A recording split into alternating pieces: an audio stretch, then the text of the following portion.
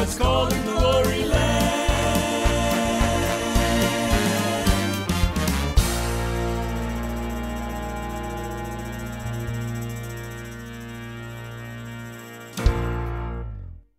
Hello, this is Larry and Gloria in Nashville, Tennessee with Coffee and Connect. Yes. We plan on having a good time today. You got your coffee I ready to have go? my coffee, yes. Huh?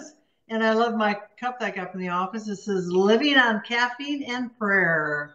That's pretty good. I love that. And boy, do I need that.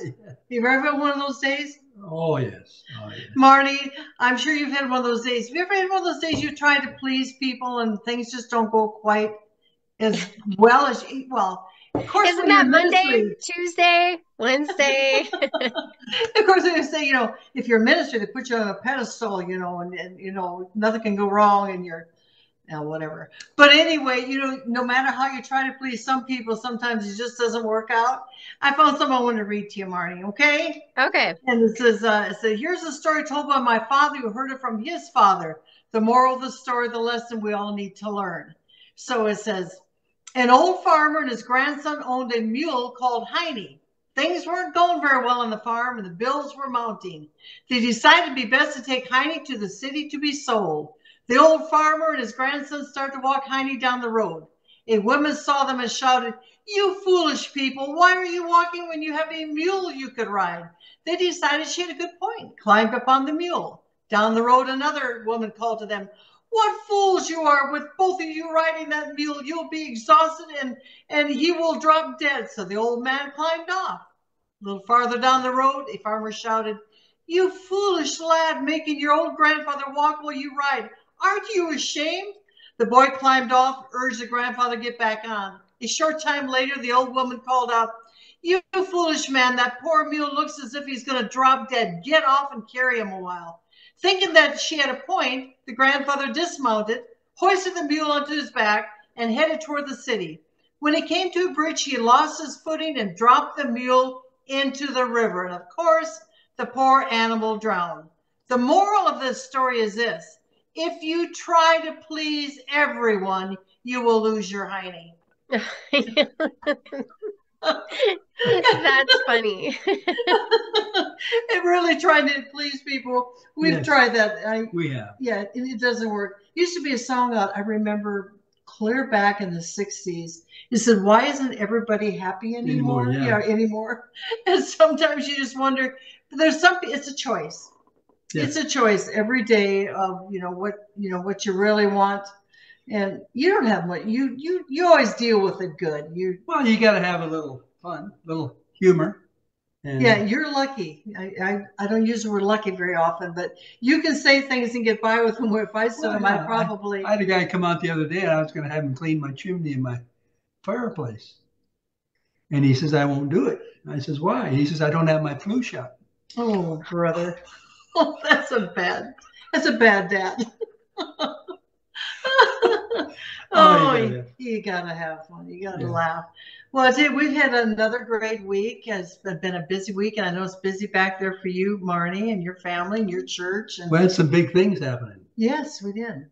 We lost a giant of faith. We lost Charles Stanley this last week. Yes, great pastor, preacher. They described Billy Graham as being a prophet and an evangelist, and they described Charles Stanley as being a teacher and a preacher. And I personally really enjoyed it. Larry and I always joke about, and just keep this on the screen for a while. Larry and I joke about on Sunday mornings, because we start at 6:30. We watch about 5 different church programs. So I said, we ought to be saved by the time we get out of the house to go to church. What impressed me about Charles Stanley, you watch your children, and Charles Stanley was they could choose maybe a dozen programs, but he was one of the programs they chose to watch. Yes, because he was basic. He would teach. He would encourage. But what I loved was what? Always his opportunity to give someone an opportunity to come to Christ. Always, every single program. And he was 90 years old, and we got to watch a few minutes of his funeral on Sunday night. That was on YouTube, and it was just dynamic. And he was a very unique man. Wasn't flawless. You know, he had gone through a divorce. Mm-hmm. And you know, and that killer, he told him, he said he would never be able to be in ministry again. But because he touched so many thousands of lives, they wanted him to help lead him. Yeah, but he took those experiences of life and he brought them to the screen. He brought him to the screen, and he was one of these people that in fact, here's a picture of his grandson that's in the bottom. His name is Matt Broderson, and I happened to tune him in a little bit last night. And that's Charles Stanley's grandson, and he's gone through a real tough time. And he was sharing how he said if it hadn't been for his grandpa, he wouldn't be here, because he said he's struggled in life. He said he struggled with alcohol, he struggled with drugs, Mm-hmm. he struggled with suicide, didn't want to live. He turned his back on God, turned away everything that his grandpa taught him and what his family believed. And he said he just went, and we say bonkers. Yeah, bonkers, ballistic. Yeah, and he said he just went the total opposite way. And he said he was really going through a tough time. And he was sharing some personal stories about he and his grandpa. And he said he was going through a real tough time, and he just didn't even want to live, didn't want to go on, didn't want to hear nothing about God or anything. And he says Grandpa Charles called him, and he said, now listen. He said, I want you to know, he says, your mom said you're going through a real tough time. But he said, I want to tell you this. He said, remember, always give God another try. Yeah. And he said, when his grandpa said to him, try and give God another try. He said, I left California. I headed back to Texas. And I don't know if he ended up over here in Atlanta or where, but he said he never judged me. He never put me down, but he said he would encourage me never to give up on God. Right. And that was a lot of his message. Yeah, that is. You know, I don't know if you knew this, but in the late 70s and the early 80s, when I've always been struggling with trying to find out who I am, where I fit in, what I should do, what I shouldn't do, when to speak, when not to speak, when to open the mouth, when to zip it shut, you know, and I was listening to him and I was reading his books, and I was really kind of going through an identity crisis of where do I fit in ministry? Who am I? What am I supposed to do? And I'd be reading and watching his programs, and he was a great inspiration to me. In fact, he had something to do with me starting to write my own book entitled Free at Last. Okay. Because he talked about being free of not allowing the world, not allowing people, because we do. We allow people because if you love the Lord, you want to be a people pleaser. Yeah. And you're that way. You are a great people pleaser. And, you know, and so each of us try to please people, but you can't please everybody. And I was going through these struggles of just what are my areas of ministry where God really wants me. And so through this time, reading his books, and he just really gave me some great answers that helped set me free. So I thought that was great. And, you know, when I was listening to part of these programs last night about Charles Stanley, and they mentioned about him going through a divorce. Mm-hmm. And he had mentioned in an interview, he said, you know, in the early 70s, he said, I was so busy doing ministry. Yeah. He said that I lost my own marriage. He said, little did I realize of how much my wife needed me at her time in her life. And we don't understand, because men go forge forward, because the women, they do too, believe me. I'm one of them. But when we get to that spot where we are, the pastor gets married to be with his wife. Yes. And to be with his family, but he's also married the board. He's married the congregation. He's married the TV audience. He's married to the book companies. And they can't all fit in the bed. Yeah. And she just told him, she said, you know what? You haven't put me in as a priority. And that's something that you and I have worked at all through the years, that we needed to be, to stay close, to keep that it's not Larry or Gloria.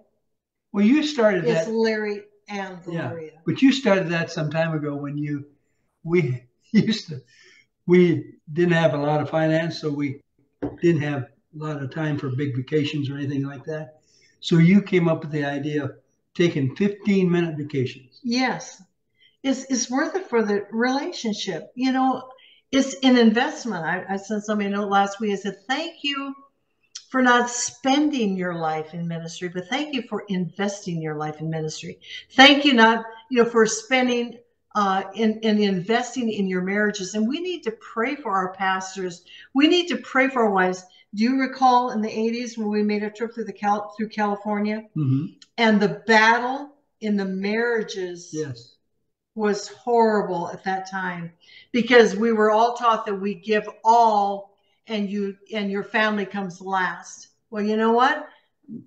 We're going to be questioned first. What did we do with our own? Yes. Yeah, we are.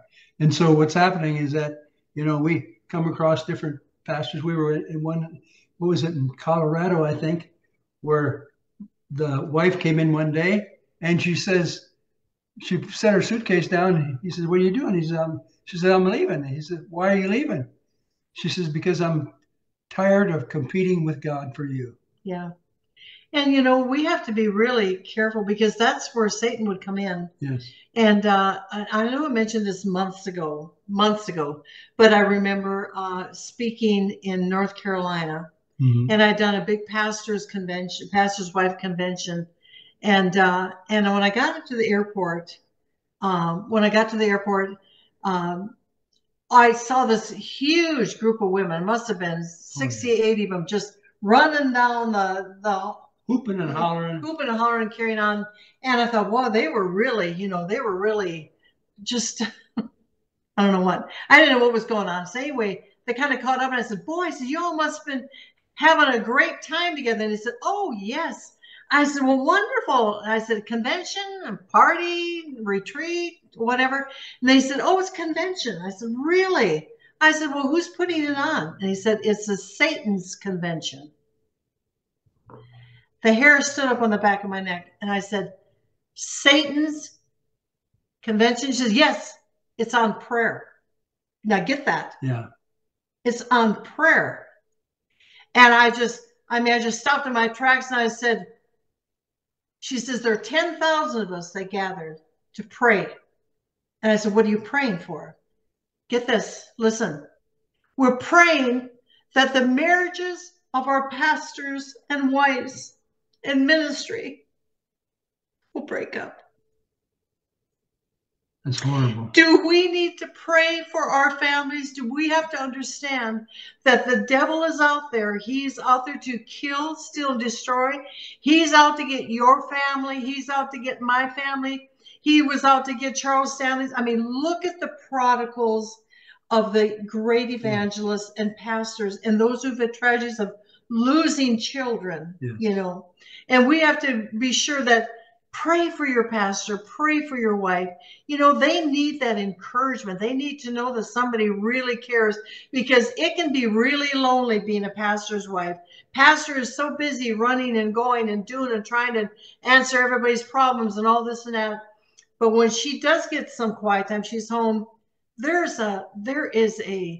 it's like a log of loneliness that can just come in and just literally take them down. And you can be accepted by everybody, but you know what? In ministry, I found that I love wonderful, wonderful friends, but I need you. I need you to be my best friend. Yes. And I need that when I get through ministering, when I come in, that you and I are one. One.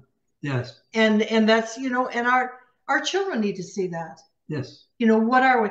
I liked what Charles Stanley's grandson said. He said, when you saw my grandpa, it's who he was. When he was on the stage preaching on the platform or whatever, or if he was off, he was the same. He was kind to everybody. He said, he regretted that he had his priorities, he lost his marriage, but he said he learned through that a whole new way of life. And that's what we need to learn. Yes. It's interesting what you find pastors battling against. And sometimes pastors don't even realize, like, remember that over in South Sioux City, we were in the pastor's church, And he looked at me one day and he says, Larry, he says, I pastored 5 churches before I ever knew Jesus as my Savior. I know. Unbelievable. And I got, you know what reminded me of? Reminded me of Nick at night. You know who that is? Nicodemus came to Jesus by night. And he said, Master, we know that you're a teacher come from God, for no man can do the miracles that you do except God be with him. See, he could observe what was going on. Kind of like the thief on the cross. He could see Jesus praying and saying, God, Father, forgive them. Don't judge them for what you've done, because they know not what they're doing. And so that he could feel that, and that leaves an impression. Yes, yes. And so as Nicodemus, and Jesus looked at him and said, Verily, verily, I say unto thee, except a man be born again, he cannot see the kingdom of God. Now, Nicodemus, he's a Pharisee. He's a religious dude. He's way up there in the, he's a ruler of the Jews, the Bible says. And so here he is, but he didn't understand. And as I read the scriptures, I came across the scripture in 1 Corinthians, the 2nd chapter, the 14th verse, and it says, you know what? It says the natural man receive not the things of the Spirit. The natural man can't get the things of the Spirit. Gotcha. And why? Because they are spiritually discerned. Whoa, now let's go back. Let's make a trip back to Adam and Eve. And when God says to Adam, he says, in the day that thou eatest thereof, thou shalt surely die. And they ate of the tree of the knowledge of good and evil. Well, what happened? They lost the receiver, the spiritual receiver. That's why Jesus says, so Nicodemus says, as I would have asked, how do you get back inside your mom again when you're old? Yeah, yeah. And Jesus says, that which is born of the flesh is flesh. That which is born of the Spirit is spirit. Flesh begets flesh. Spirit begets spirit. And barely, I say, you have to have that new birth in your life. And that's what the LUNDSTROMS found when we came to Christ, because I thought it was, I would see churches and see what they do, and I thought a lot of it was just teaching and learning, but I found out it was an experience. Yes, yes. I mean, our lives changed from night to day when we came to Christ. It was a wow. And that's what Charles Stanley was doing. He was making plain the way of salvation. There's a lot of good preachers out there that are wonderful, making the way plain so people can know how to come. So they can't miss it. They can't miss it. Simplicity. Simplicity. Even Billy Graham, he remember we went to his evangelistic, it was in Louisville, Kentucky, someplace. We did one overseas too. Yeah, but there was one that we went to. Louisville. Louisville, Kentucky. And he said he basically had like 5, how many messages? He started with Madison Square Garden. I believe this is the way he said it at that time. He says, I had 30 some, because I was there for a month. Imagine. I had 30 some messages that I preached. And so he says, and after that, he says, it went down to about 15. And he says, now he says, it's about 5. And he says, I take pieces of each of those messages and place them together. There's only one story. The story is about Lucifer in the Garden of Eden, how he discouraged and stole away got him to eat of the forbidden fruit. And God says, in the day you're going to eat that fruit, he says, you're going to die. And they died spiritually. So how do you get that spirit back in? What's the opposite of death? It's birth, life. So that's why he said you got to have that second birth, that everlasting birth. And I remember, wow, the night that I found Christ as my personal Savior, everything changed. The next day, before I was only 12, but I knew bad words.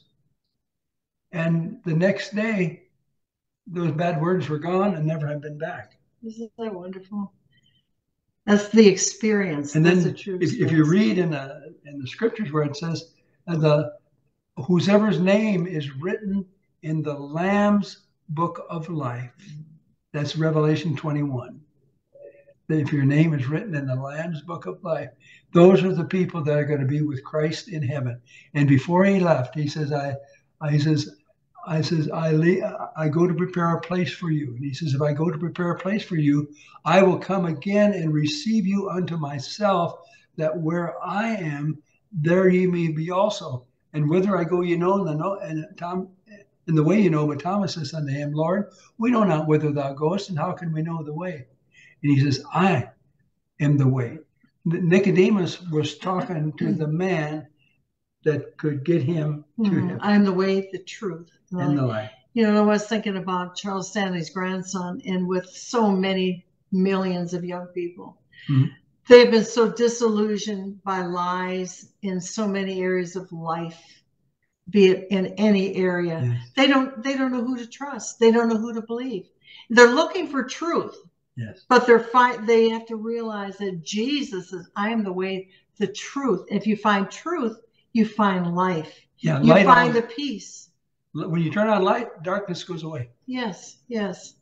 That's why it's so important for the simplicity of the gospel. And like you said, we have a lot of marvelous pastors out there that are pastoring, and they're bringing people to Christ, bringing them to faith. And yet there's those that are searching and looking, and they're disillusioned by what they see.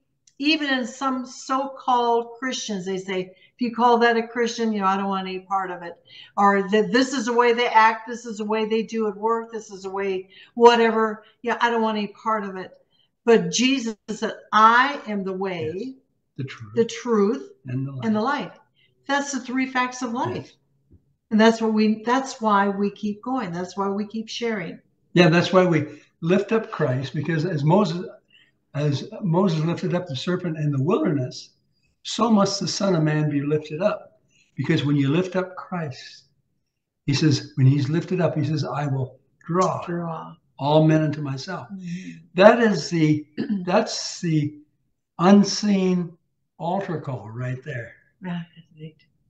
That's the unseen altar call, because you feel that drawing, that pulling, that sensation. I felt the night I heard the gospel, I felt so horrible. I felt so unworthy. I felt I wanted to crawl down under the pew. I just felt horrible, but so relieved. Once I had received him, I passed from the spiritual death unto spiritual life. Because what Adam and Eve had set to zero in the Garden of Eden, Jesus set to life again. And by coming into my heart. You know, Jesus makes, the Holy Spirit is gentle. Yes. Yet he's powerful. And he's an interpreter. Yes. And I was just thinking back to when we were in Colorado many, many years ago. And when the altar call was given, there were dozens and dozens that responded to the altar call. But one couple came up, and I can't remember what country they were from. Oh, wait a minute. That was Colorado? Yeah, yes. And when you came, and they came up, and she said she couldn't, how was it? She said she didn't understand one word of English. But she felt the pull. Yeah, the pull. To come forward, and she felt the presence of God. And those that spoke her language, because I think it was Spanish, those that knew the language there talked to her, and she says, I felt something, I had to go. I didn't know what it was, but I had to go. That's what it's all about. It's the pull. Yes. And Jesus loves us. He's so patient, and we all make mistakes. We all mess up, but aren't you thankful for a God who is forgiving, that he doesn't say, I'm done with you. You're done. I'm over it. My patience is gone. You know, we sometimes get impatient with each other or our children or with other people, but he's ever forgiving. Almost every morning, I hum to myself, great is thy faithfulness. Yes.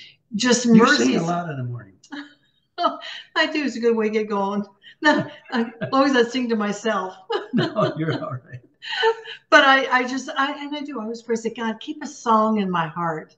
Let it be just, the worship, because that sets the pace for your day. When you get up and it's how you start your day with the Lord, start in the Word. I just encourage you. It has to be a habit, and it's work. Sometimes it's work. Sometimes you're really tired, and it's hard to get up. But I want to be up before my kids are up. I want to be up before they are getting dressed and heading off to work. I want to be up before my grandkids are up. I want to be up before my little great grandkids are up, and they're up earlier than everybody else. And I want to pray the blessing. I want to pray the blood over them, that God will do that, and that through the day, God will bless them. He will be there, and that He will make them successful. He will make them think about that. They will just think about spiritual things, of how they really, really need God, because this life is really short, and it's winding, and we're going to need all of them that we can get. Yeah, we're losing some of these people like Charles Stanley. We're going to need those that can go out there and start up another group. Yes. You know what I love? I love seeing, you got two sides. You see the revival that has been taking place, and it is not coming. It's here for all those who participate in it. And in fact, I was talking with Marnie, and they had a lot of churches yesterday had youth services where all their youth did all their programs. And so they did the worship, they did, they took the offering, they led the singing, and then they had one of their own bring a message. And that's what's going to change people, because we need these youth. You know what? We always feel they need us, and they do, but we need them so we can, they grow us. Yes. And, they can kind of put us to shame because they've got such a good. With now you're going to turn 79, and I'm going to turn. Who said I could? I'm going to turn 80 here on June. And so, I kind of looked at, have you ever seen people put money in a parking meter? Yes. The Bible says we'll get 70 years. And if we have a good run, we'll get 80. Well, my meter is running out of money. I need another quarter for my life on earth to go into the meter. I mean, life goes by so quickly, but thank God we don't spend our life. No. We've invested. We've invested in our lives in things. And the neatest thing about that is that God's gifts and callings are without repentance. A few days ago, LaShawn said they're always concerned about mom and dad. They're so good. There's LaShawn, LaDawn, and I'm our son-in-law, and all of them, they're so wonderful. And I was just, she said, Mom, you just need to slow down. You're in that office from early morning, from 7 in the morning till 5 and 7 at night, and then you're making phone calls now. And she says, you just need to just cut off some stuff. And I said, LaShawn, I am not going to sit in a rocking chair and rot. I am going to invest whatever I can, because for me, the worst thing would be to just put me in a chair and make me sit there. And you know what? God He has a ministry for every one of us. Just make that phone call every day. You send somebody a text message. Somebody's waiting for somebody to call them to encourage them. This phone here is your phone. And I think that thing gets hot during the day, because you're talking to everybody on it, and they're calling, asking for favors, they're asking for prayers. Oh, they're praying for, yes. It is, this can be a hassle, but it's also a blessing. Yes. But when I'm through tonight, I'm ready to put it down and go, night-night. See you tomorrow, hear you tomorrow. But isn't it wonderful that we know that we have that opportunity to share Christ with others? Well, this has been great. Marnie, I want you to come in and join us. And Marnie, we are busy, and she's busy at the home office. She is never bored. I tease her, and I'll tell her, I say, Marnie, I just want to make sure that you don't get bored. And she says, don't worry. I don't have time to get bored. You check in. What are you up to? Well, there's more than enough tasks for today, but that's okay. Yes, I'm yes, glad I'm not twiddling my thumbs, so that's really yes. good. That's good. You know, there was something that you talked about, and you were, you mentioned the youth, and the services, and seeing them minister, and honestly, that was so hopeful for me as I watched them, and I could only imagine that for you guys as well, seeing a younger generation kind of step up to the plate. And one of the things that has always stuck in my heart from your guys' ministry and your testimony, because I have been a youth leader and a minister, and so it's always something that's challenged me. And it was when you talked about how when you guys first came to Christ, how blessed you were with leaders or the pastors that really instilled in you a heart of evangelism. Like Yes. what they were passionate about is honestly what called you and you became passionate about. And so it's always been a challenge to me as we're training and leading and doing different things. Like, what am I passionate about for Christ? And what of those things are being instilled then in the next generation? Because as someone in our service recently shared, got up and said, "Hey, we're all dying." And we're like, okay, well, that's encouraging. But at the same time, the point was, we are dying. We are, like Larry just said, like the trajectory is that, you're gonna have less days with each passing day that goes Yes. by. You're gonna have less days to live on this earth. And so who is coming up as the next generation to carry that baton? And as you shared with Dr. Charles Stanley's grandson, that his life has been transformed, and that maybe I don't know if he's going to go into ministry, but for sure he's sharing a testimony that is going to affect and change people's Mhm. lives to come to Christ. And so just the reminder that we all have an opportunity to sow the gospel. Yes. Every Yes. single time we have an opportunity. And so let's choose to spend our days sowing the gospel, the good news, whatever opportunity is before us, because we want to bring as many people with us to heaven as we can. And I know Yeah. that's your guys' heartbeat. Yeah. And it's been my privilege and honor to have you guys instill that even further in me. So by the end of today, we will have this video uploaded to www.larrylundstromministries.org. Just go ahead and click on the big Coffee and Connect Live banner on the front page. It will take you to all of the CC Live videos. This one will be the first one as it is the most current.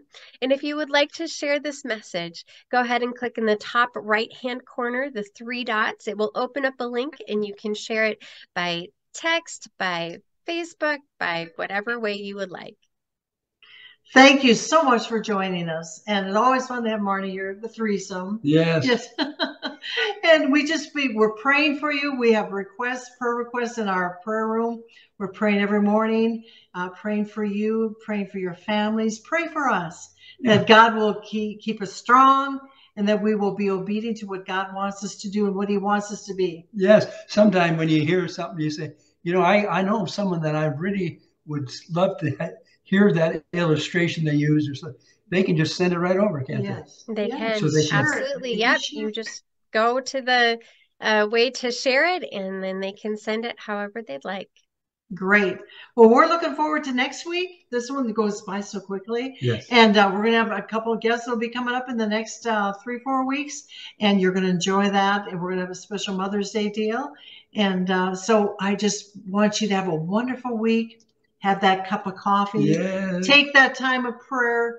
Let's live a life that when our children and our grandchildren, our great-grandchildren, and our family look to say, yes, it's real. I want that. That lasts forever. Have a great week. God bless you. Bye-bye. Bye-bye. Bye. About 50 years ago in South Dakota, the LUNDSTROMS knelt in prayer to God one night. There the Savior sent us with a message that we should sing about eternal life. We've been rolling down that long, lonesome highway, traveling to help our fellow man. And we'll keep traveling on, singing a happy song until we hear God's call to glory land. We've met a lot of friends in all our travels. We're so blessed. We know their prayers have helped us stay alive. And we're so thankful. So if you ever feel impressed to mention my name, then you know it's my turn to drive. We've been rolling down that long, lonesome highway, traveling to help our fellow man. And we'll keep traveling on, singing a happy song until we hear God's call to